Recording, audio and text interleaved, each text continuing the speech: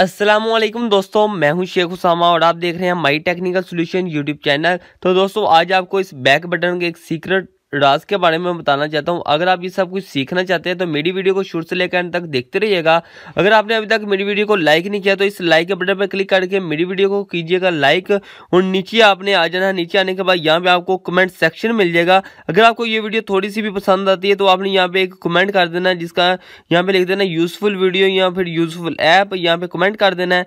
Comment करने के बाद आपको इस एप्लीकेशन का लिंक जो मैं यहाँ पे यूज करने वाला हूँ एप्लीकेशन, वो आपको लिंक आपको ये देख सकते हैं, ये टाइटल होता है। इस टाइटल के बटन में जैसे आप क्लिक करेंगे यहाँ पे आपको लिखा होगा नोवा लॉन्चर, यहाँ पे जैसे ये लिखा हुआ है यहाँ पे लिखा होगा ऐप को इस लिंक से डाउनलोड करें। ऐसे ये ब्लू कलर का लिंक होगा, आप इस पर क्लिक करना है तो आप उस एप्लीकेशन में पहुंच जाएंगे।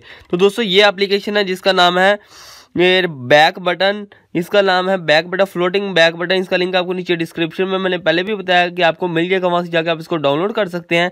मैं कर लेता हूँ इसको ओपन। ओपन करने के बाद ये कुछ आपसे सेटिंग मांग रहा है, ये देख सकते हैं। यहाँ पे गो टू सेटिंग में चले जाना है। गो टू सेटिंग पे जाने के बाद नीचे आना है। नीचे आने के बाद बैक बटन एनीवेयर पे क्लिक करके यहाँ पे इसको ऑन कर लेना है। ऑन करने के बाद आप ये देख सकते हैं ओके कर लिया। अब आपके पास साइड पर एक चीज़ आ चुकी है, ये देखें बटन बैक सा बन चुका है।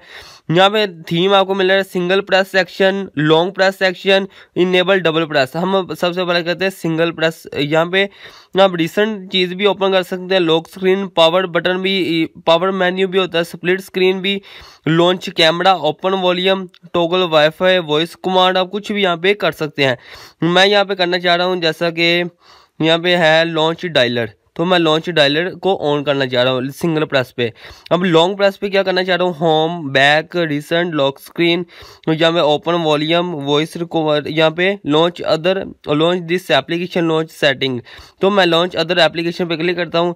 यहाँ पे जितनी भी एप्लीकेशन आ जाएंगी, आप लॉन्ग प्रेस करेंगे कोई भी एक एप्लीकेशन सेलेक्ट कर सकते हैं। जैसे मैं यहाँ से कर लेता हूँ गूगल क्रोम कर लेता हूँ, ठीक है। लो गूगल क्रोम कर लिया और इनेबल डबल प्रेस पे क्लिक कर देता हूँ। ये देखें डबल प्रेस पे क्या एक्शन होना चाहिए। मैं चाहता हूँ फिर एक एप्लीकेशन ओपन हो, जैसे कि यहाँ पे मैंने फिर क्लिक किया। मैं चाहता हूँ यहाँ से मेरे फेसबुक ओपन हो जाए, ठीक है। फेसबुक ओपन कर लिया और यहाँ पे साइज आप छोटा बड़ा कर सकते हैं इस टॉगल का। अब जितना इसको छोटा बड़ा करना चाहते हैं, ये देख सकते हैं, इतना छोटा बड़ा कर सकते हैं जैसे आपके सामने ये छोटा बड़ा हो रहा है।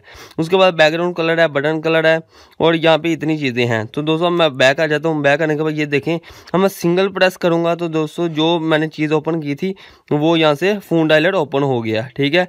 अब मैं इसको लॉन्ग प्रेस करूँगा, जो देखें गूगल क्रोम ओपन हो गया।